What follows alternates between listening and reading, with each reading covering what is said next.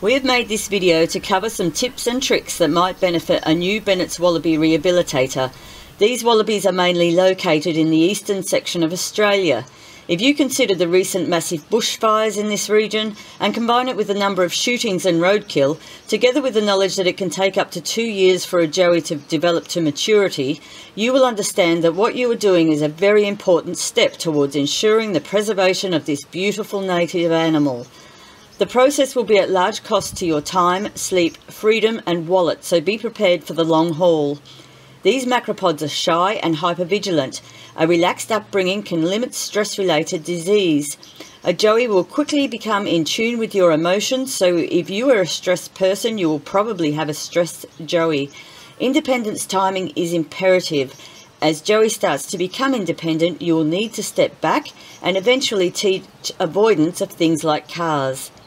After leaving the pouch entirely, a young wallaby can still be reliant for around 9 months.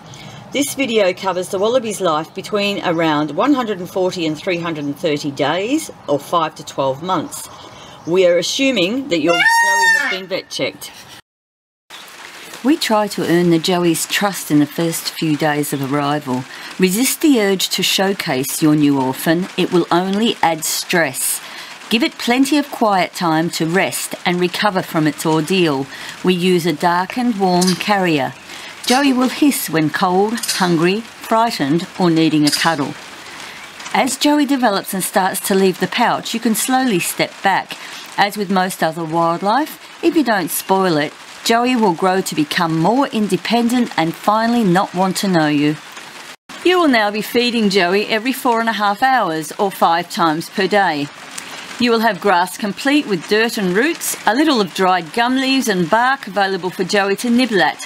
Don't feed clover at this stage. Joey should be exposed to indirect sunlight daily. Under a tree is best to get vitamin D intake. If joey is confident to leave the pouch for a very short period, it will need to be strictly supervised. It can get cold quite quickly and at this stage should be kept at around 30 degrees Celsius, but it is good to encourage movement when it feels ready. Pouch-bound joeys can develop physical and emotional problems. We lay our pouches outside at this stage on a thick blanket to stop the rising damp. We believe that this is natural as mothers usually lay down during the day. Joey will stick out its head and look around. Joey will eventually become curious about the world and slowly move out of the pouch. But don't allow this until joey is comfortable with you and its pouch home, or you could both end up stressed if joey has the mindset to run for the hills. You will now be feeding joey every 6 hours, 4 times a day, and joey will have access to various grasses with roots and dirt attached. Joey's feces will be darker and more defined. This period is crucial for joey's body to learn to regulate temperature. Joey will need more space to move for the muscles to develop properly. Joey should be out of the pouch for an hour or so, twice per day, but should still be supervised.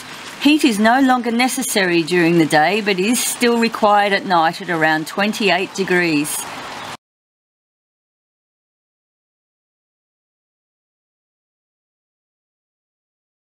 Check the body thoroughly for ticks. With a new arrival, we may leave a tick on a joey for some hours, as we understand that it helps joey to develop an immunity, but we don't leave on more than one. The most common spots for ticks are the tip of the tail, inside the ears and between the toes. Use a tick remover if you have one. You may need magnified vision. You must remove the entire tick, head, legs and all. If you're not confident, seek help. It's a horrible infection of the tooth root with serious consequences. Some of the best ways to avoid lumpy jaw are not to feed soft, squishy foods like bread or soft fruits, and to ensure that the area that joey lives in and eats in is clean of fecal matter.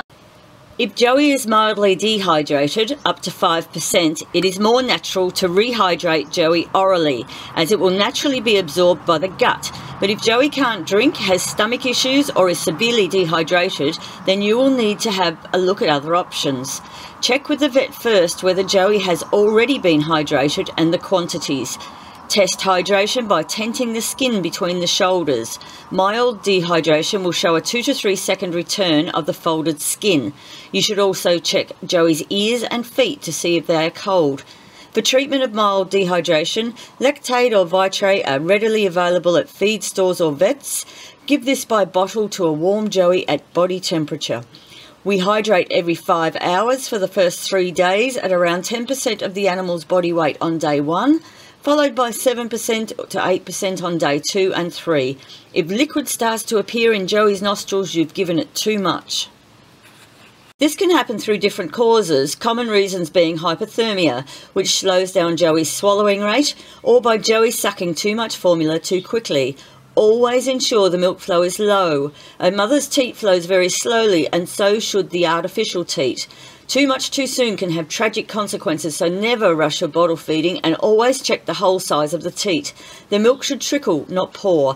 On the other hand, you don't want Joey to become exhausted by having to suckle too hard. As a general guide, 1 millimetre hole per 1 kilo Joey has worked for us. You can monitor some signs for aspiration. If Joey is sluggish, check for hypothermia and warm Joey before feeding formula at body temperature. If you notice milk in the nostrils, stop bottle feeding immediately and seek veterinary assistance. Joey will require antibiotics in the best instance and oxygen therapy with aggressive treatment in the worst case. Sometimes you can do your best and Joey can still aspirate. In this case, consider encouraging Joey to lap the formula in future rather than feed from a bottle.